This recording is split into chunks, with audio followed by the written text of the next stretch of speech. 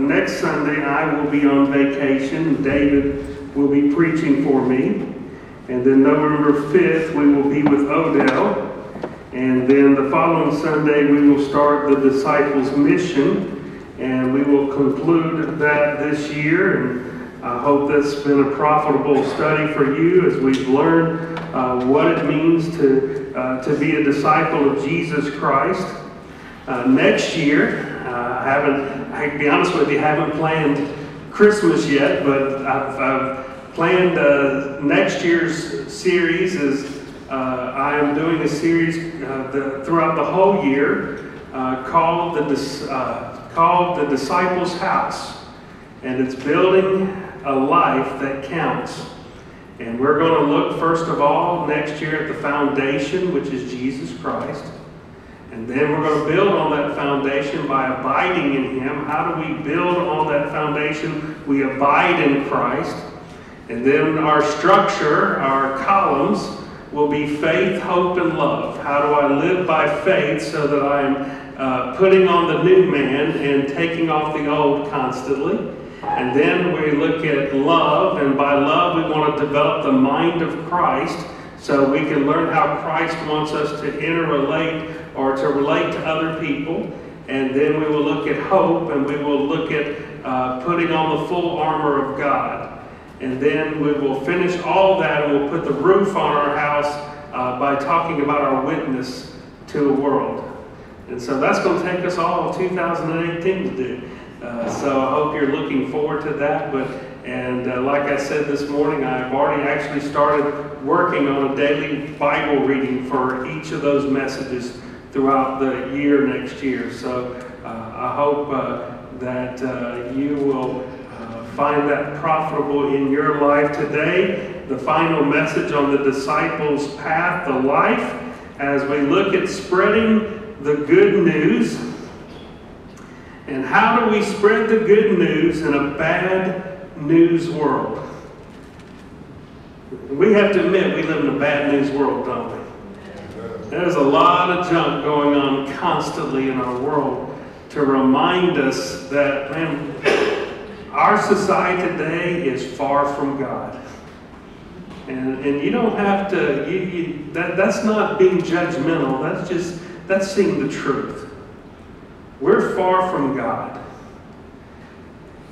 But there's good news. We're not the only ones who had to be a witness for the Lord Jesus Christ in a society that's far from God. The Apostle Peter wrote 1 Peter to a church that was ministering in a culture that was very far from God. Rome at that time was not only worshipped the emperor and other gods, they were persecuting Christians. They were putting Christians to death. And so Peter gives us some good insights in how do we share the good news in a bad news world. In chapter 3, beginning at verse 13, Peter reminds us and he tells us, "Now who is there to harm you if you are zealous for what is good? But even if you should suffer for righteousness' sake, you will be blessed. Have no fear of them, nor be troubled.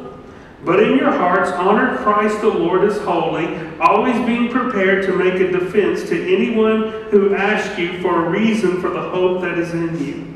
Yet do it with gentleness and respect, having a good conscience so that when you are slandered, those who revile your good behavior in Christ may be put to shame. For it is better to suffer for doing good, if that should be God's will, than for doing evil." Well, let's pray together. Father, this letter was written to a church, but Lord, we are the church, and so this letter is written to us. It's not just written by the Apostle Peter. He was writing under the inspiration of the Holy Spirit. And so this letter is not only from Peter to us, this letter is from you to us. You have a word for us today. A word that we need so desperately to hear. Because it seems like we are losing ground rather than gaining ground in our culture.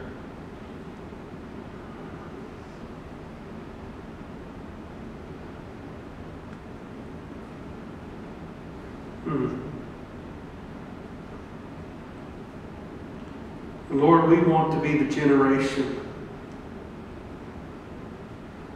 that experiences a great revival and a great awakening.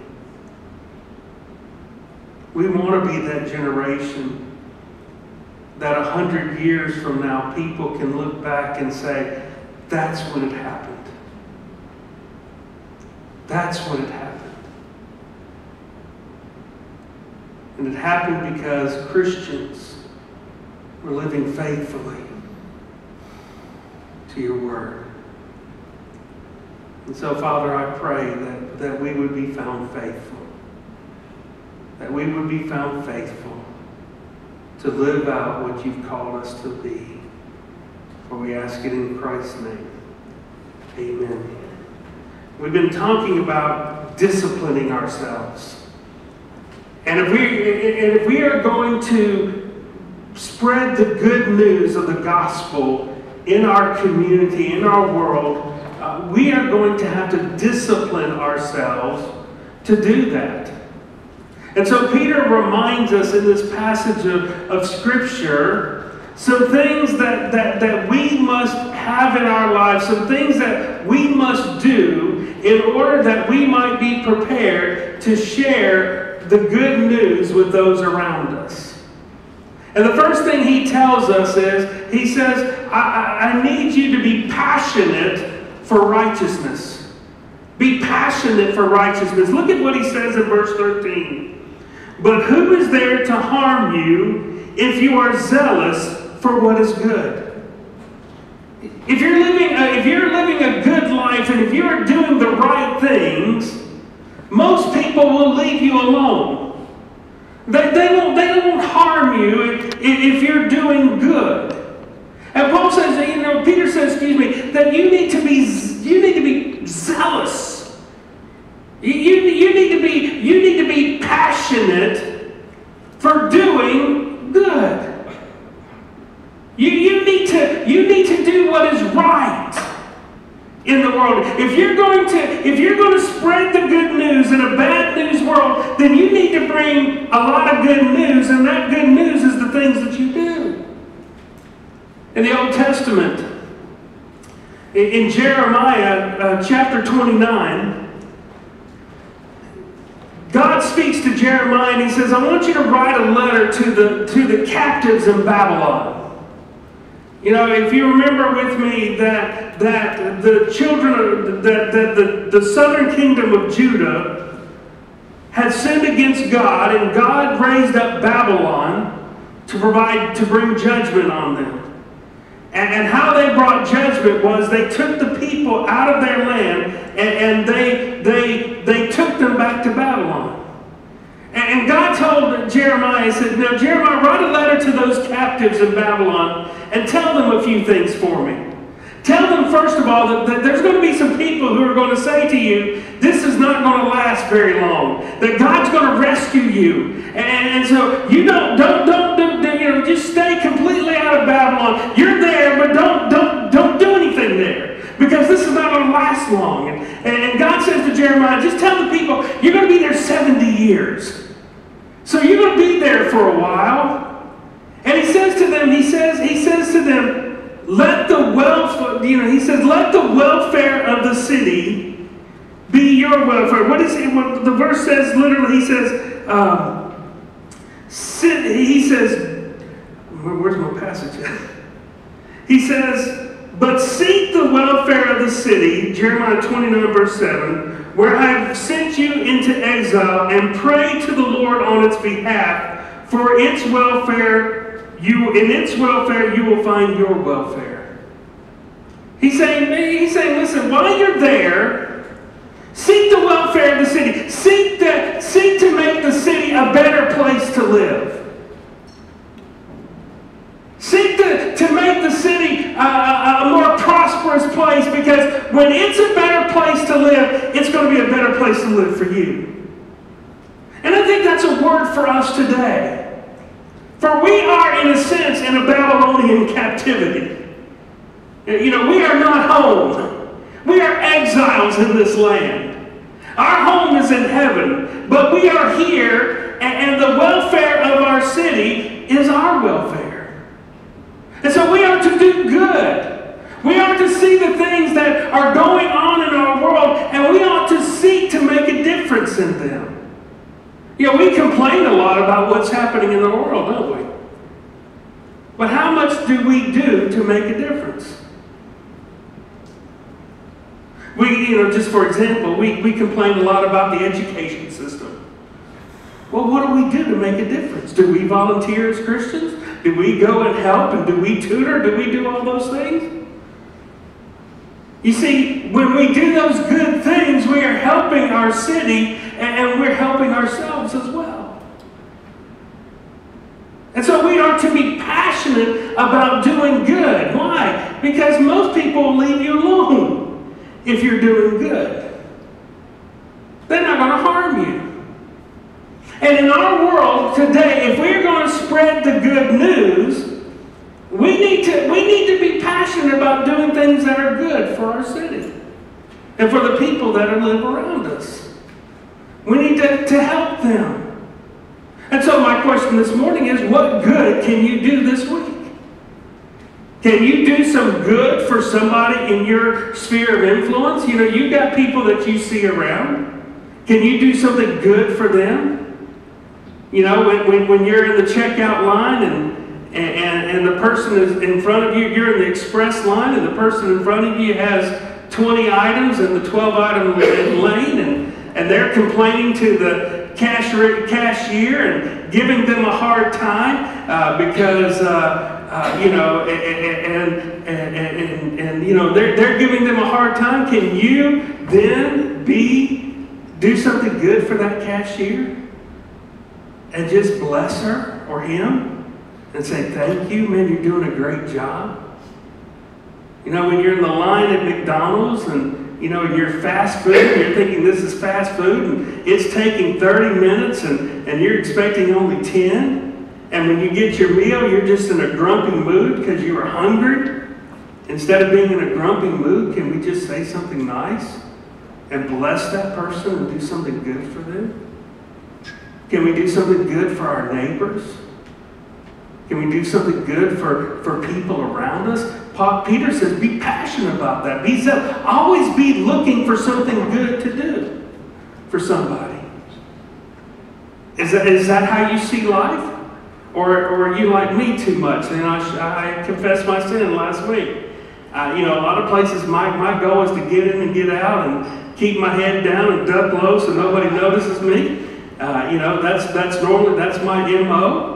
And so God is saying to me this morning, again, Steve, you can't do that. Be passionate about looking for ways to do good for people so that you can spread the good news. But not only be passionate about doing good, be for righteousness, be persistent with your convictions. Now notice what he says here. He says, but even if you should, verse 14, but even if you should suffer for righteousness' sake, you will be blessed.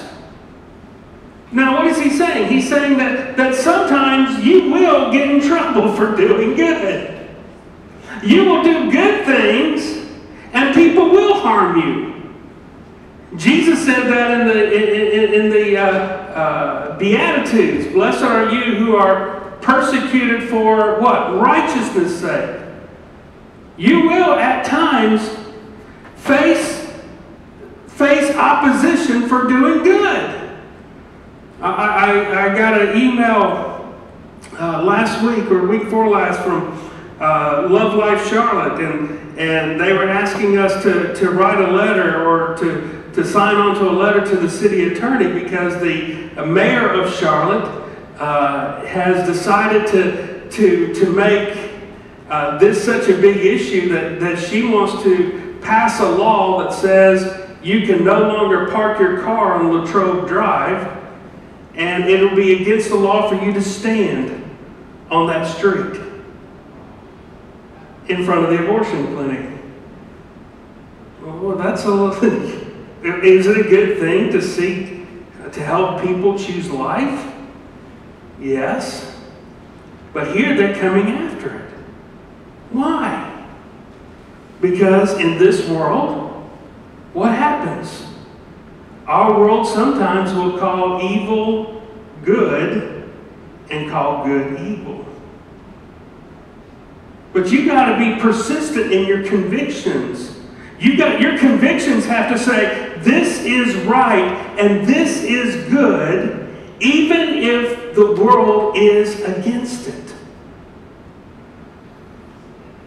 You can't compromise truth. You can't compromise your convictions. If your convictions are grounded in the Word of God, you cannot compromise them. You must be persistent with them and say, I'm still going to do good, even if the world says what I'm doing is wrong.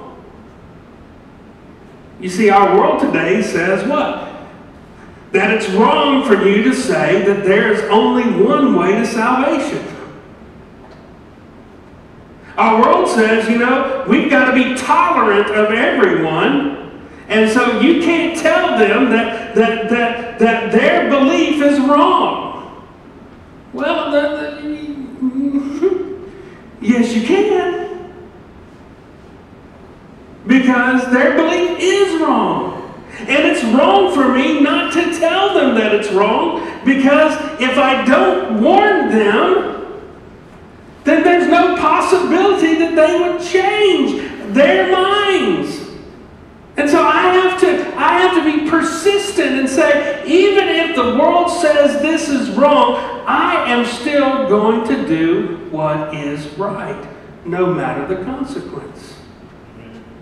Now, does God save us from the consequences? Sometimes yes, and sometimes no. The Hebrew midwives, they stood for what is right. They were not going to have the baby boys killed. Daniel, God did shut the lion's mouth. Shadrach, Meshach, and Abednego still had to go into the furnace, even though they were saved from it. Peter and John were still brought to trial, even though they said what? You tell me I can't do what my Lord told me to do. I'm going to do what my Lord told me to do, even when you tell me not to. And they were saved at that point, but they were killed later. Or John was put in exile. And so you have to be persistent and say, listen, I am going to do what is right, even when the world says it is wrong. And so we must be persistent in our convictions. And thirdly, we must be prepared to witness. Well, let me back up for a moment, just real quick.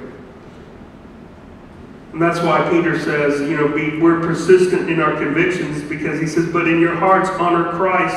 The Lord is holy. Sanctify Christ, the Lord. That is, you're saying that I'm going to follow Christ no matter what.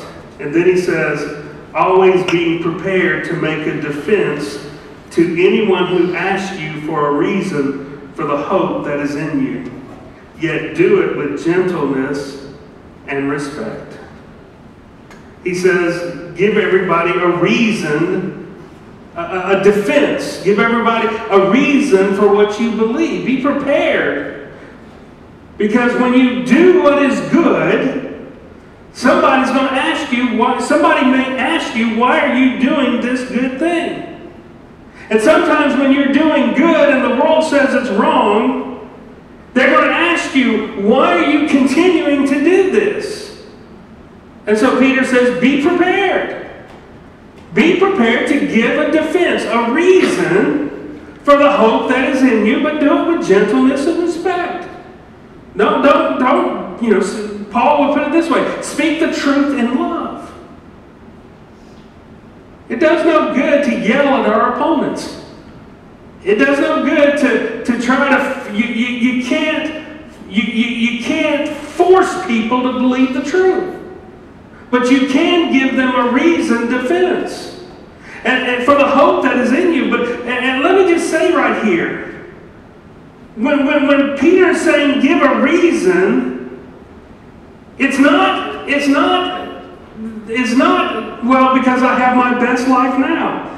The reason that I trust Jesus is because I have my best life now. We don't say, oh, I live this way because it makes me a better person. It makes me able to meet so many nice people.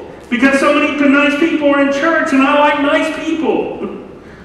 We don't say, because I feel better about myself when I clean up my act a little bit. We don't say, because it makes me a better person.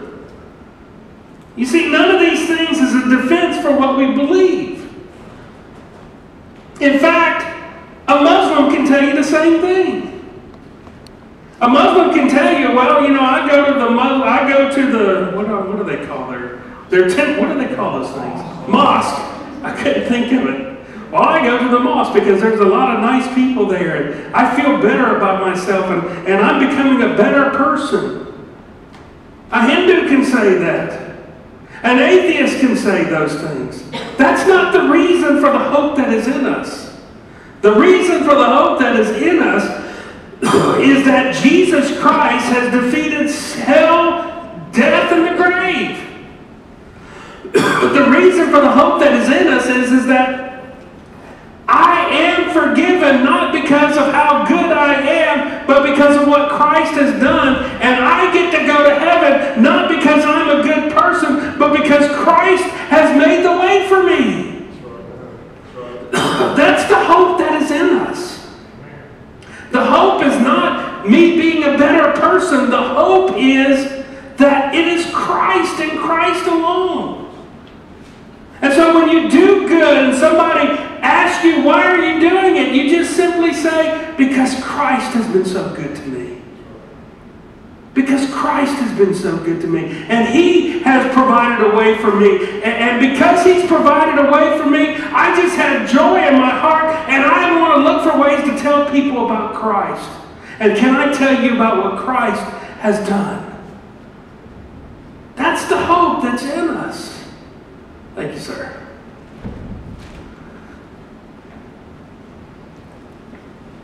And so Peter says, be prepared for that. Can I ask you a question? When somebody asks you, why are you doing what are you doing? Do you have already worked out to be able to point them to Christ? Are you prepared already? See, that's a discipline. Because the easiest thing for us to say is, oh, no problems, I just, no worries, I just enjoy doing it. Or you're welcome, no, and we walk off. But you see, when somebody says thank you for doing good to them, that is a perfect opportunity to point people to Jesus. And to say, listen, you're welcome, but I'm glad I can do it because, Christ has done so much for me. And He can do so much for you as well. Let me tell you about Him. That's what Peter's saying. He's saying, listen, when the world says thank you for doing good, point them to Jesus. And when the world kicks you for doing good, what should you do? Point them to Jesus. Give them a reason, because sooner or later, somebody's going to ask you, why? Why did you do this? Why did you do this? And you can tell them about the hope that is in you. Because the only hope I have is not that I'm becoming a better person. Because I'll be honest with you, the longer I've been a Christian, I'm realizing the worse I've become.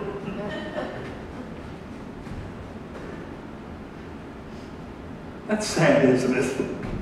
And yet I feel like I'm in good company because Paul at the end of his life says, I'm the chief sinner.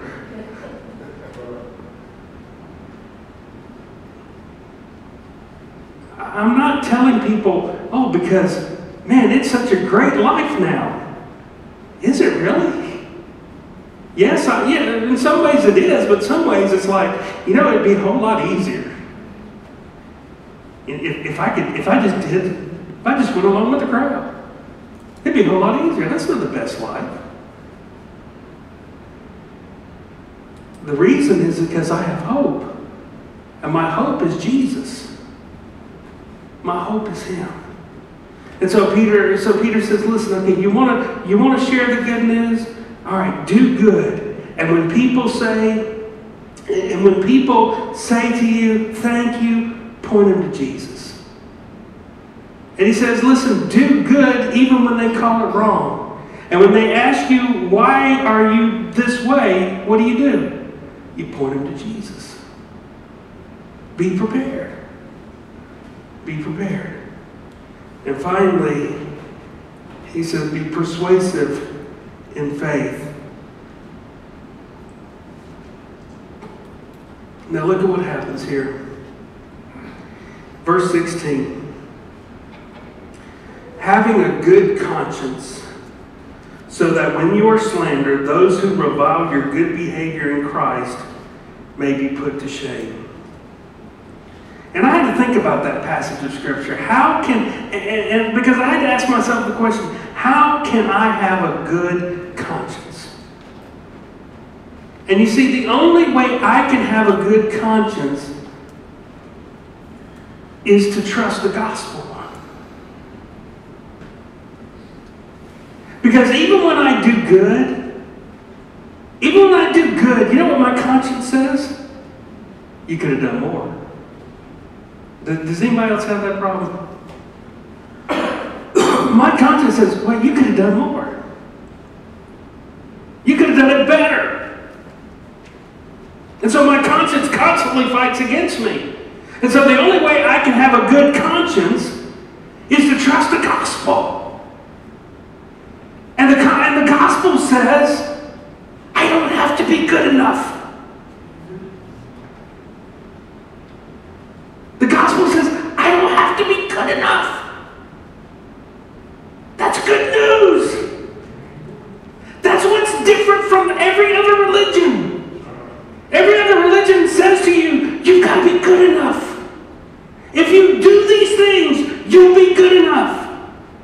But your conscience will constantly say to you, what?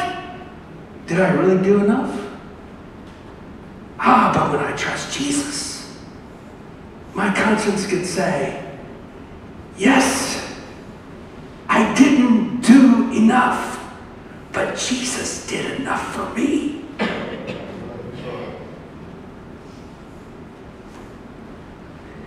And so he says, have that good conscience so that when others revile you, because guess what's going to happen? when you do good and when you do things that are good that the world says is wrong, but they're really right, you know what they're going to call you? You're just a hypocrite. You're just a hypocrite. Because here you're out there and you're praying and you're worshiping God in front of this abortion clinic, but look at the rest of your life. And you go, yeah, look at the rest of my life. Because the rest of my life doesn't measure up, but Christ measures up. And you say to them, I would be a hypocrite if I were here doing this, saying that I'm better than you. But I'm not saying that I'm better than you. I'm saying I've trusted Christ, and He's given me hope. And you know something? Most of the time, it's not the world that slanders you. is the devil. He is the accuser of the brothers and sisters. I want to be inclusive in that. He's the one who slanders you and accuses you. I love the quote I read this week from Martin Luther. He said, I love it. He said, I rejoice when the devil calls me a sinner because Christ came to save sinners. I like that. I like that. And I can have a good conscience.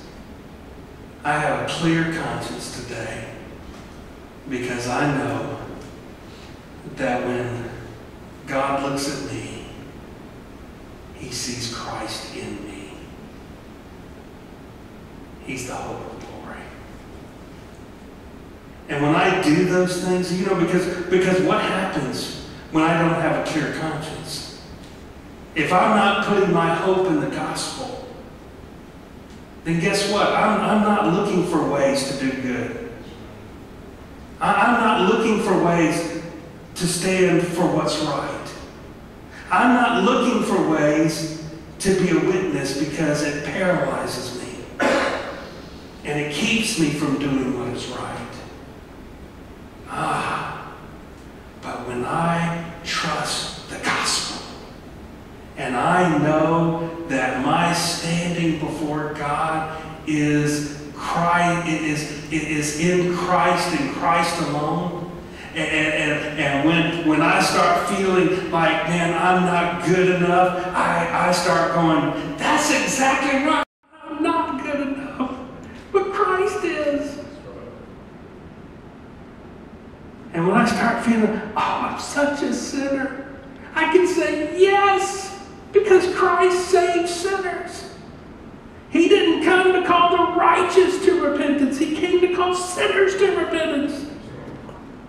I'm trusting Christ.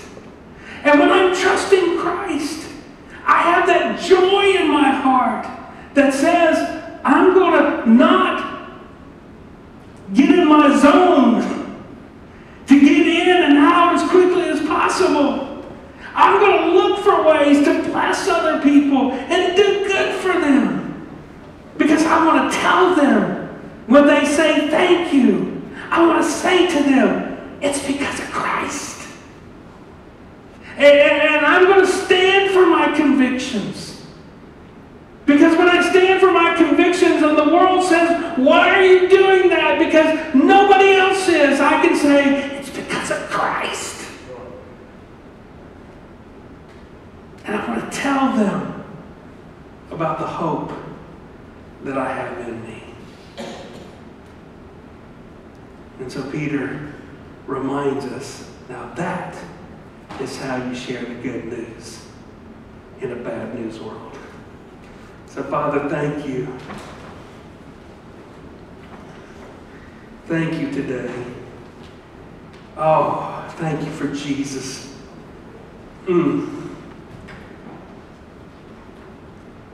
Lord, I don't say that enough.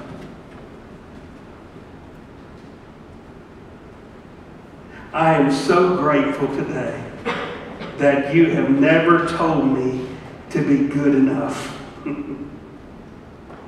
Actually, you made it worse, Lord. You told me to be perfect. And Lord, I knew I couldn't be. But you said, that's all right, I'll do it for you. And you gave me Christ.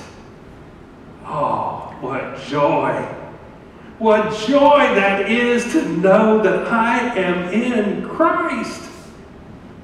To know that I don't have to fear. I can come boldly before you in prayer, and I can know that when I stand before you one day, Lord, all you're going to say to me is you're going to see Christ, and you're going to say, well done.